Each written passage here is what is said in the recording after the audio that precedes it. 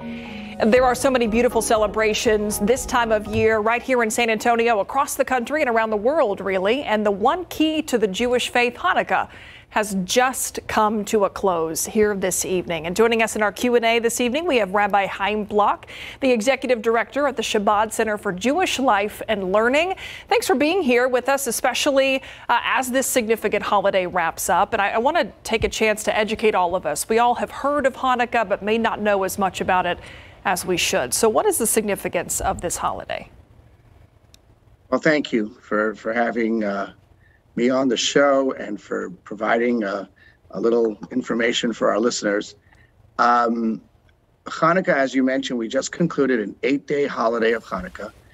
And just briefly, Hanukkah commemorates an episode that happened, an event that happened in 165 BCE, when the Jewish people were living in Judea.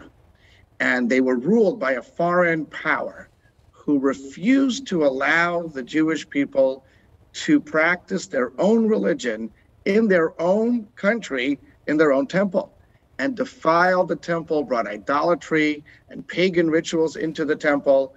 And finally, the Jews have had enough. And the Maccabees, a small band of zealous followers of the faith, rose up against the Syrian Greeks, a vastly superior power, military power, miraculously drove them out of the environment of the temple and Jerusalem, came to the temple to clean it up and to rededicate it.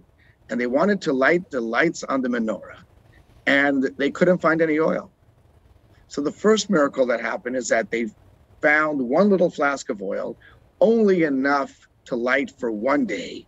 It would actually take 8 to manufacture new oil.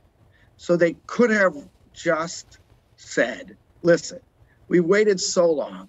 Why fill it up for one day, have it go out, then wait another 7 days? Let's just wait and not fill it up at all. Interesting. But their attitude was, no, we have enough oil to burn for one day. We need to do our share. We need to put forth our best effort. And they poured that oil into the menorah and expected it to go out after a day. And that's when the miracle happened, and it burned and burned and burned for 8 days until the entire country was ecstatic and inspired by this expression of God's providence, and in essentially God saying, thank you for standing up for my principles and my teachings and Torah, and this is a sign that I've accepted your sacrifice. And so this was the inspiration for the rabbis back then to establish these days of rejoicing and celebration. And it's quite incredible that this little miracle, so to speak, back then, thousands of years ago, is still being commemorated till this very day in San Antonio in 2021. We are still lighting those candles, bringing light and holiness, goodness into the world around us. Rabbi, you're one of my favorite guests that we have on KSAT Q&A, and I always appreciate your time and your expertise and how really the message that you bring often goes beyond just the Jewish faith. So what is the message of Hanukkah for all of us, do you think, this year in present time? Well, thank you for that question, because it is so apropos in today's day and age, where we very often doubt ourselves. We doubt our purpose. Can we really make a difference? Can one person really make a difference when we're fighting such a world of adversity and darkness and misunderstandings and so on? And the miracle of Hanukkah and the Hanukkah lights convey the message to each and every human being, way beyond just the Jewish community, that every human being counts, that every soul has the capacity, the potential to light, to illuminate, to bring inspiration to others. And if we focus on the other, we will ultimately inspire ourselves, and we will create a world filled with light and harmony and peace. And I know it sounds kind of kumbaya, but it's really real. We can create little pockets of communities that respect each other, that get along, and from there it just grows. Why should we just cede the territory to hate and bigotry and discrimination and all the negatives that we're so used to seeing? There is nothing wrong with a little kumbaya.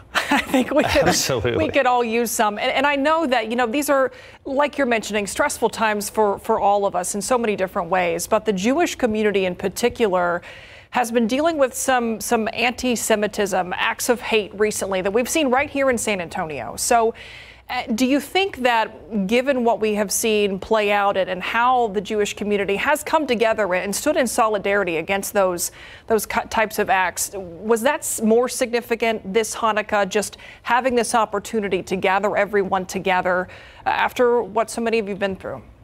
And COVID, Absolutely. add COVID on top of that. Yeah. And throw COVID in on top. I think it's not only the Jewish community came together, the entire community came together. And that is what's so uplifting and inspiring about San Antonio. And, I have to, give a shout out to our mayor, our city council, many city officials who really rallied, the county officials rallied to come to the support, to stand shoulder to shoulder with the Jewish community and with zero tolerance for hate and bigotry. And I think that our community saw that in full display at the Federation event for Jewish solidarity last month on the anniversary of Kristallnacht. And Channel 12 really did such an incredible job just yesterday in bringing together the celebration of Hanukkah with what happened in the past month. It only makes the celebration more meaningful and our appreciation more profound when the city embraces the holiday of Hanukkah like we did last night at Hanukkah on the River. It means so much more to everyone than in the past. And this is one of those examples of how from the darkness and from the adversity emerges light, emerges strength, even more than we could have imagined without these little nuisances of hate speech, etc. So really we have to thank these people from wherever they came, that they came in here and rallied us to put our best foot forward, and it gave us a chance to show ourselves and others what we really stand for. Very well put. Rabbi Chaim Block, always appreciate your time, and we'll hope you'll come back and join us in the future. If I'm invited, I'll be there. You'll be invited, no doubt. For sure. All right, thank you. Thank you.